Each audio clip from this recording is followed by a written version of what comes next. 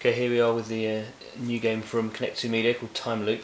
You might imagine it's all about using time to solve puzzles. So with this little robot chap, and we're going to just do some stuff to solve some puzzles. So we just got to open these doors. It's quite simple. So we're tapping on these little kind of broken things to open them up. We can do a time loop. So we're going to go back in time. You can see a little ghost image of him, and this is, we just control like the new version, so we can basically do the thing that we couldn't do before, which is going to open that door for us. Now we can rescue the scientist. That's pretty straightforward. That's level 3. Okay, so we're on level 4 of time loop now. So we're going to do a similar thing. Let's get our guy to open that door, so we can imagine we go back in time, but we're going to need to open this other door. So we're going to get him to open this one as well, which we can't. We can pause it and we can see. So that's going to open that door. It's going to let our time travelling guy go through.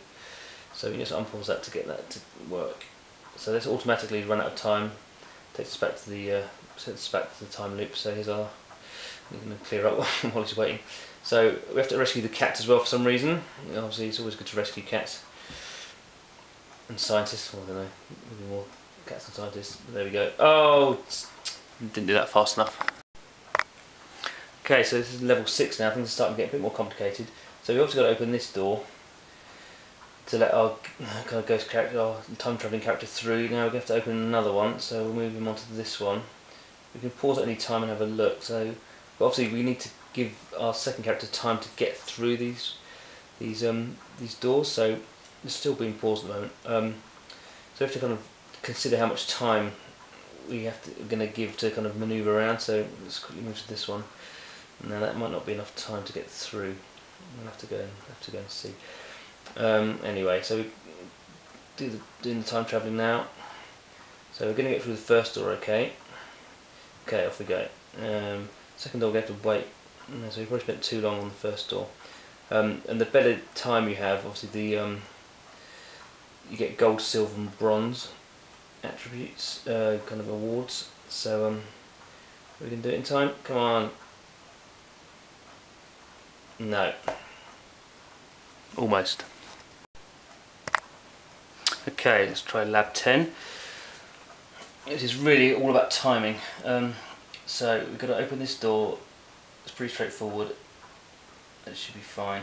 Now we've got 3 doors to open. I have to do these in turn. So we open this one. The guy's got to go through, pick up the cat, come back. Yeah, that's okay. Okay, let's hope that's enough time. Then we're doing this one. He'll be in there anyway. Go through, get the cat. 6, and then go to there. Okay, so we'll see how we get on.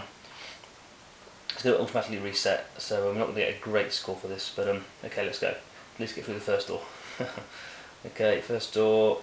Come on, off we go. Second door, come on, through we go. Cat, come on. Just, okay, that's good. Third door. He's going to go with the blowtorch, got the cat. Yeah, come on, back we go. No, not quite timed it right.